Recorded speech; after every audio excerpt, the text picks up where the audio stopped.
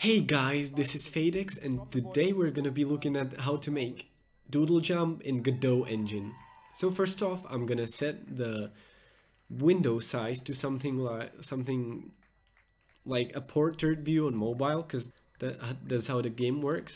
So I'm gonna set it to like something like 500 by 800. 560 by 800. And first off, let's create the world node. So I'm gonna use node 2D. Set its name to world, and I'm gonna start by adding the player. So the player is gonna be a rigid body 2D because we're gonna use the physics. I'm gonna name it player and set the mode here to character because I don't want to enable rotation and that stuff. Secondly, I'm gonna add a sprite. I have the Doodle jump sprites here, so I'm gonna add the Doodler. And as you can see, he's really big, so I'm gonna scale him down to like 30%. And then I'm gonna add, so this is gonna be a little different. I'm not gonna add a collision shape, I'm gonna add an area 2D. And to that, I'm gonna add the collision shape 2D, okay? Now I'm gonna set the collision shape 2D to rectangle, and I want the size to be somewhere like at his legs. I don't want his whole body to collide.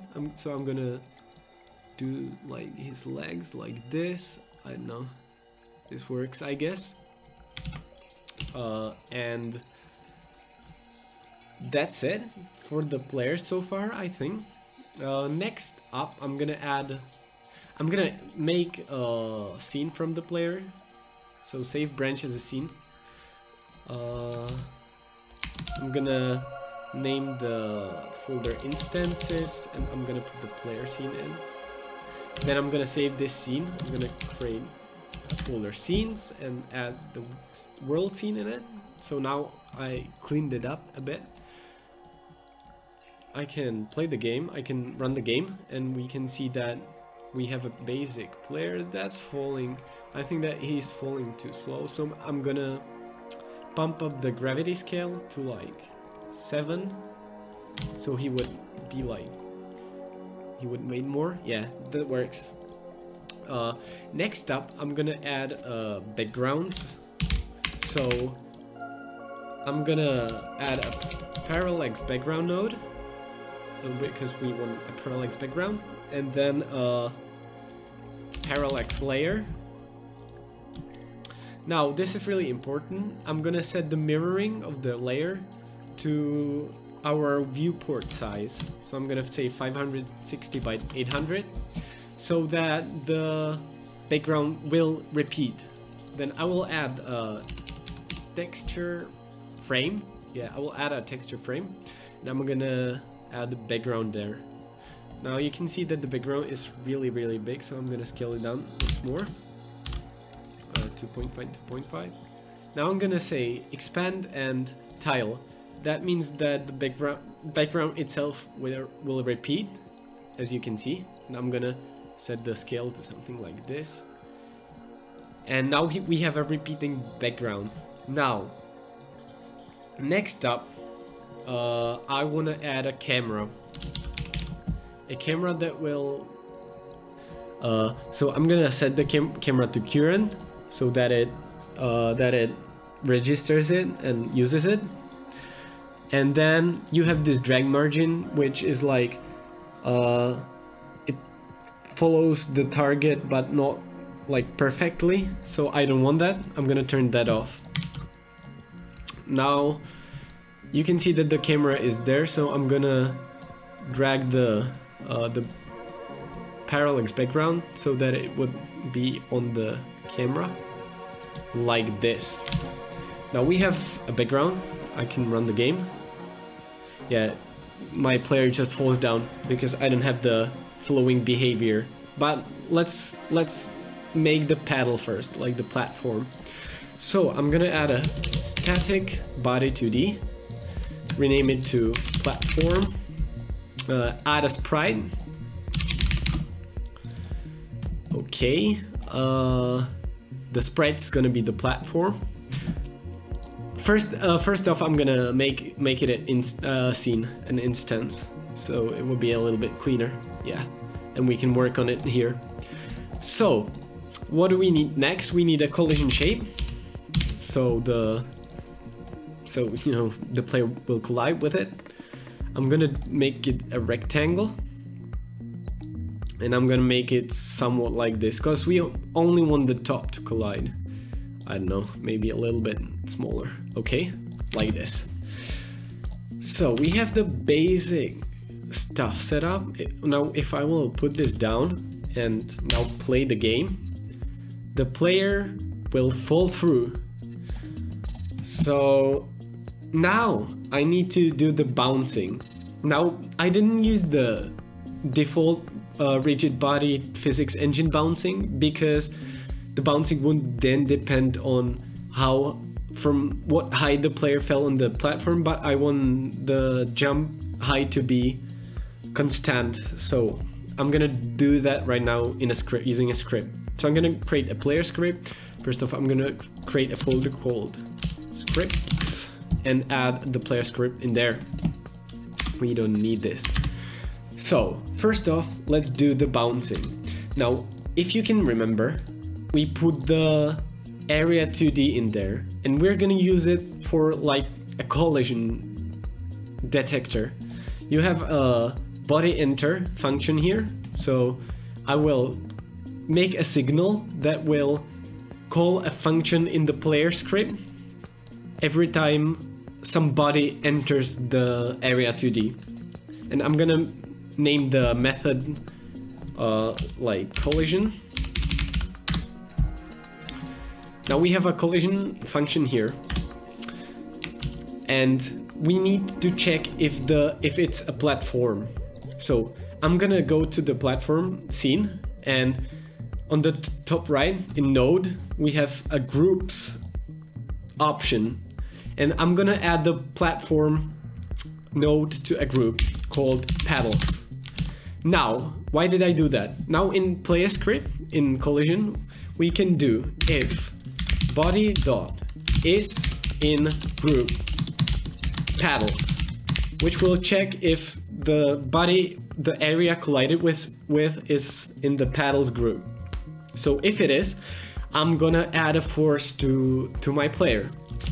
Set linear velocity vector 2, and now we need to do 0 on the x coordinate, and I'm gonna make a variable jump speed, and I'm gonna set it to like 600, and here I'm gonna add minus jump speed, yeah. So now if I collide with the paddle, I should bounce off. Yeah, you can see that I bounce off. So what's next? Next, I'm gonna make the movement. So here in the ready function, I'm gonna set fixed process to true, which means that we now have access to the fixed process function, which is a function that repeats every frame, and it's synced to the physics engine. Every time you make something with movement or something that has to do with physics engine, always use the fixed process. So now for the movement, I'm gonna say if input dot, or wait, I'm gonna make two variables here. The first one is left key, which is gonna be input dot is action pressed UI left, and var right key is gonna be input dot is action pressed UI right, which is just gonna hold the key values. And now I'm gonna say if left key, I want it to go left, so I'm gonna set linear velocity to vector 2. Now I'm gonna make a speed here, which the player is gonna move. I'm gonna set it to like 300, and now I'm gonna set the vector to minus speed, and the y, because I am falling, so I don't want to affect the y, so I'm gonna say get linear velocity dot x, the y, So now if I press left, it moves to minus speed and the Y coordinate stays the same. Now I'm gonna just copy this and do the same for right key. Except I'm gonna say plus speed. Now it should work.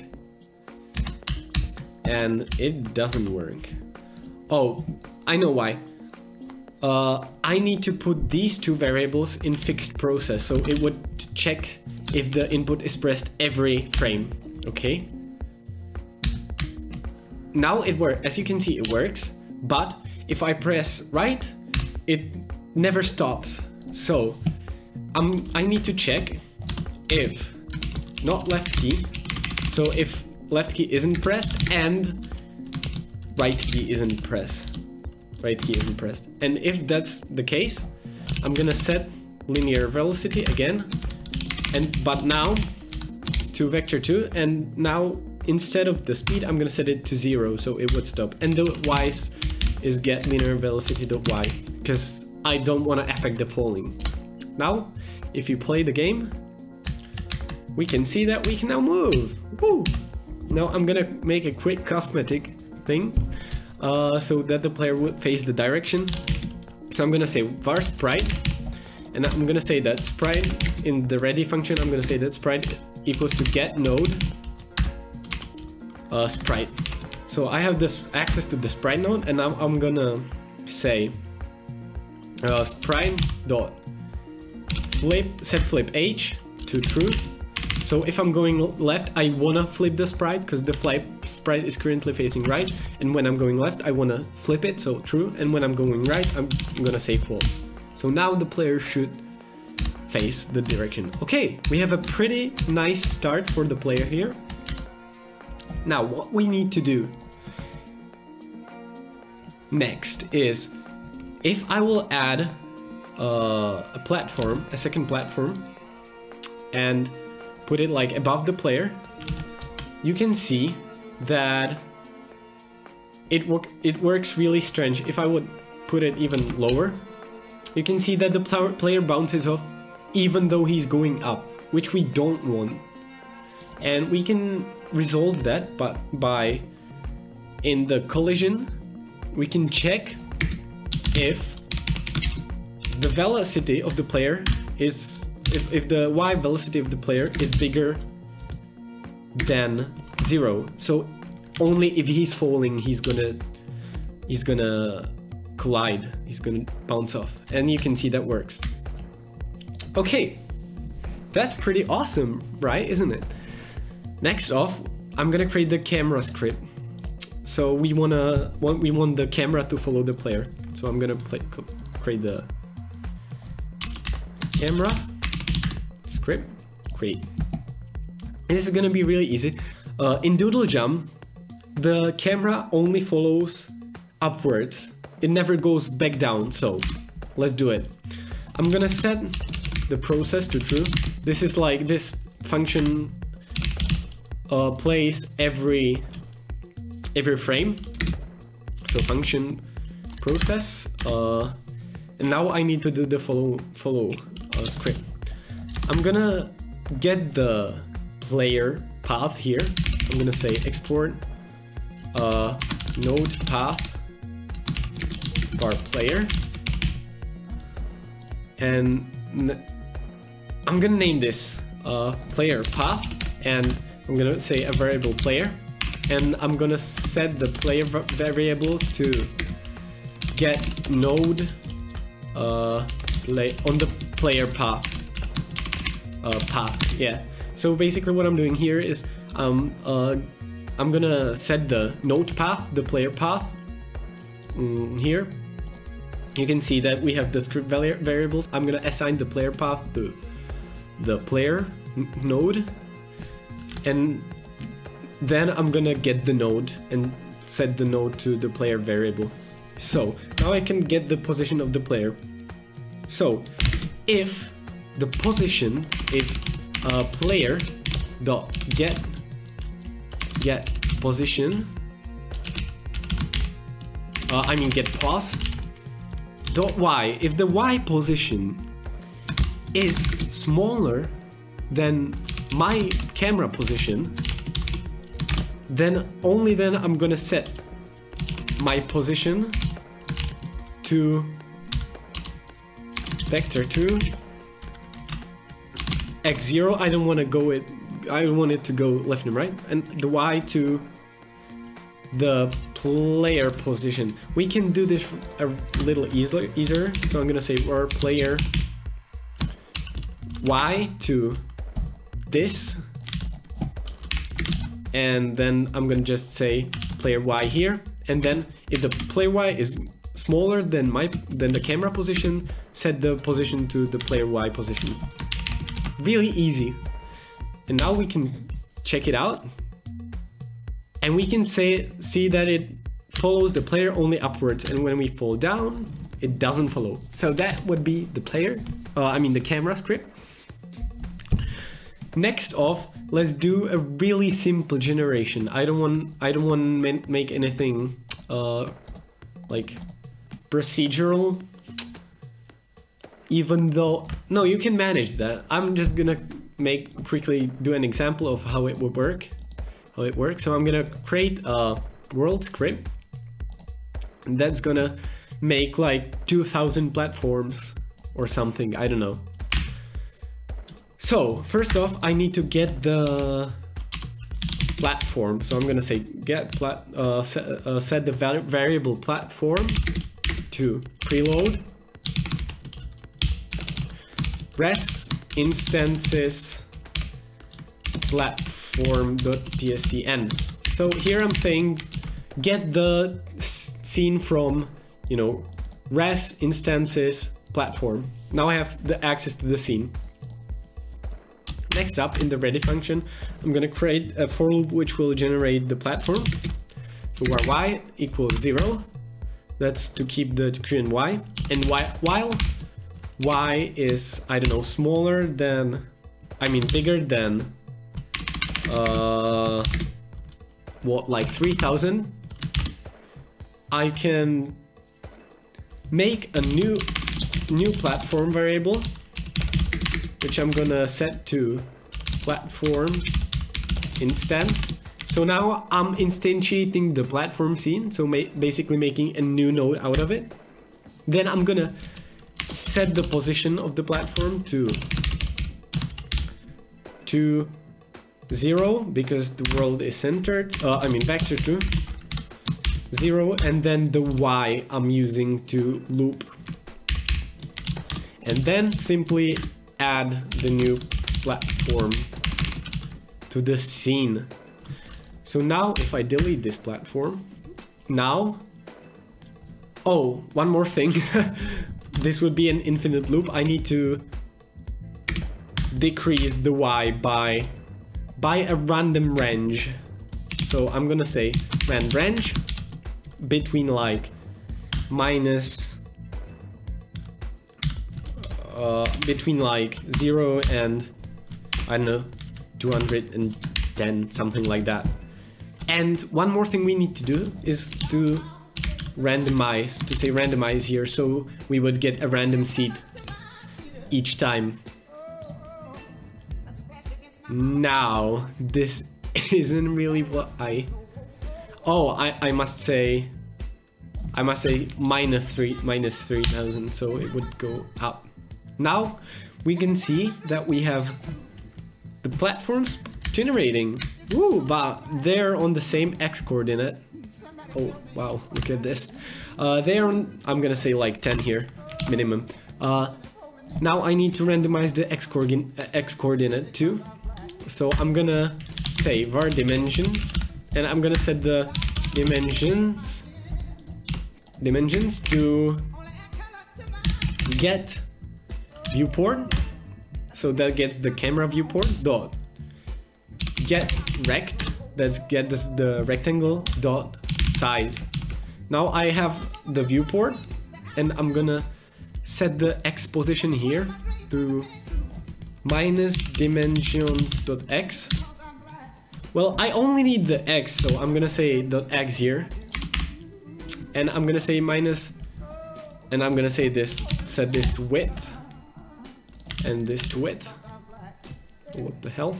Okay, and now I'm gonna say this to minus width divided by 2, because I don't want the whole viewport to the left, I want only half of the viewport, because the other half would be out of the viewport. And then, oh, I forgot to put rand range minus width and width. So now we should get a random what? Oh, cause I'm a total idiot. This should be 2 divided by 2, obviously. So now I can do 2 and 10, because all the platforms were out of the screen, as you could see. So I said it and then I did it wrong. Okay, now it works. Perfect. So we kind of have the game now. Now oh, it's too high. I need to go here. Now, one more thing I'm gonna do is, you know that in Doodle Jump, when you go out of the screen, it wraps you back to the other side. So I'm gonna quickly do that. Now I'm gonna add a new node to the player. It's called the visibility notifier. Visibility notifier, and this node has a signal exit screen, as you can see. So I'm gonna say exit screen. I'm gonna call the function on the player script. I'm gonna call it exit screen, and now we have an exit screen here. Now what I need to do is say if the player's x get pause.x is greater than the camera. Oh, I need to get the camera. So I'm gonna again export the variable, export node path var camera path, and I'm gonna do this same thing. So I'm gonna say var camera here. So I'm now gonna assign the camera path to the camera 2D. So now I get the camera, and now I'm gonna say camera equals get node on the camera path. Okay, so now I have the camera, and now I can deal with its position. So I'm gonna say if my position is greater than the camera position, so camera.get pause.y, I mean x, this is a function. I'm gonna say I needed to wrap back, so I'm gonna say set pause to vector 2. Now I needed to set it to the minus width divided by 2, so I'm gonna do the width variable here again, and I need to set it to get viewport dot get rect dot size dot x. Okay, now I have the width, so I need to do minus width divided by 2, and I don't want to change the y position, so I'm gonna say get pause dot y here. Okay, so now it should wrap back, and now I'm gonna do the same for the left side. So if the camera is smaller than, or if the position is smaller than the camera position, I'm gonna say wrap to plus width. Now if I test this, you can see that it won't work, and there's a reason for that. You can see that I'm stuck because I'm out of the screen, it teleports me here. Now I'm out of the screen here, so it teleports me back here. The way we can solve this is check for the velocity. So if it's greater, if it's on the right, if it's out of the screen on the right, I'm gonna say and if get linear velocity dot x is greater than 0. So if I'm going right, and same for the left side, if I'm going left, so if it's less than 0. Now if I will try it out, you can see that the teleporting works. I fell down. I'm gonna try it again. So fun. Now if I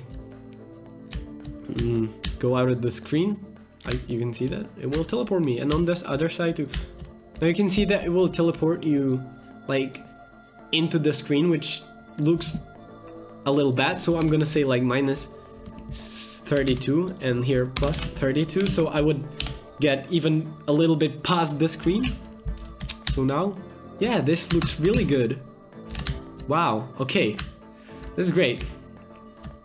And one last thing I'm gonna do is if I will fall down, I'm gonna die.